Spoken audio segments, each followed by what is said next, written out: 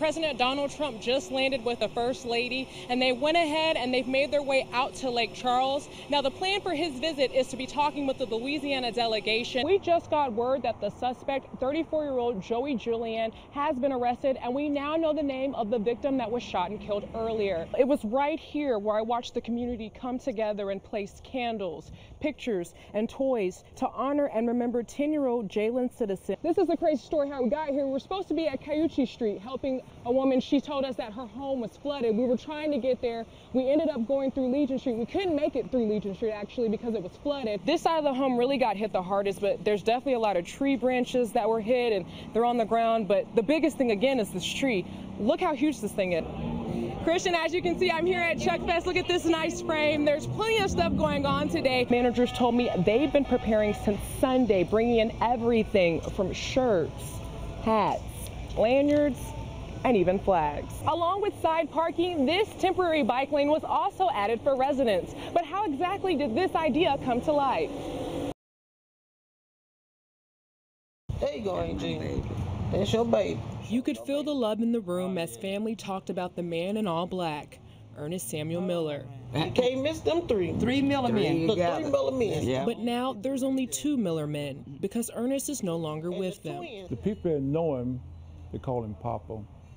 Papa's a real good friend and a good son. That was my everything right there. You know, I mean, now I'm all alone. Wednesday afternoon at the age of 38, Ernest was shot multiple times in downtown Lake Charles. I got off from work and I seen the police cars out there and the homicide out there, and I didn't know what's going on. When they found out what happened and to who, their hearts were broken. When they say Ernest Samuel Miller, I just threw everything.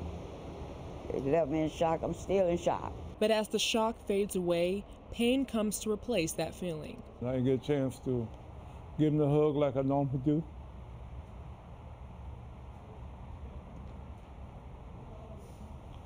It's hard to explain, you know.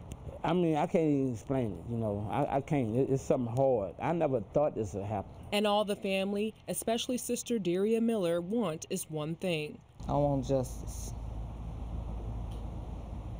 Because he did not deserve to be gunned down. As the family works to make sense of what happened, they say forgiveness is not an option for the person who took Ernest out of their lives. If you had a chance to talk to him right now, you know, what would you want to say to him? Why? Why this had to happen? Should have just walked off, you know? Shouldn't have to be. After service, Maranda Whittington, KPLC 7 News. Tropical Storm Harvey brought lots of rain and flooding to southwest Louisiana, but the Purple Heart Recreation Center is opening their doors to those who've lost everything.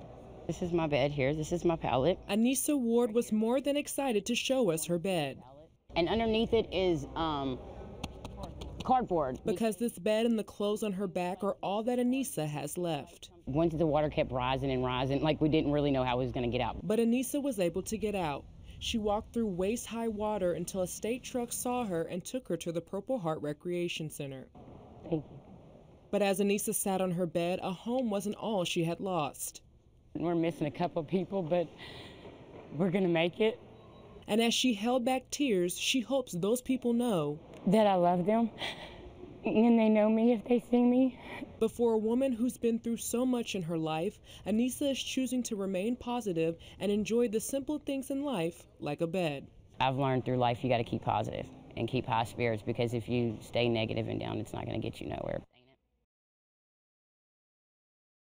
The shirts are pressed. Digging through the trash. It had a camera in it. Looking for blankets. And in this stuff, the watch fell out. Roxanne Mata found them and a little bit more. Most importantly, I came across this. A Bible.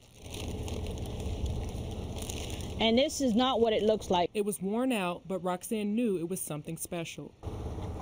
That got me. When feathers appear, angels are near. Those words and some determination led her here. You have to be Mr. Doug.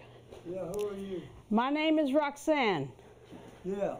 I am the one that found all of your stuff. Thank you, babe. Thank I you am very so glad to meet you. much. Well, I'm glad that you found it. 91-year-old World War II veteran Doug Birch left his Southeast Texas home with only a few possessions. But when Doug had to be moved from a Lake Charles shelter to one in Alexandria, everything he brought with him, including that Bible, somehow didn't make it there. You're not going to recognize it, but that's your Bible. Your wife gave you. Yeah. Doug's late wife Louise gave him that Bible back in December of 1971, and after being separated from it in the storm, he never thought he'd see it again. She's back with you. She brought it. Appreciate that. I really do. Roxanne also found Doug's rings and necklace that Louise gave him, which she had cleaned and repaired. There you go. Thank you so Your much. Louise is around your neck again. And while the two bonded over their military service I retired from the Navy. Is that right? and their love for the song Amazing Grace, Was blind, but now I see. it's clear, when feathers appear, angels are near. Thank you much. You're my friend forever. At your service, Maranda Whittington, KPLC 7 News.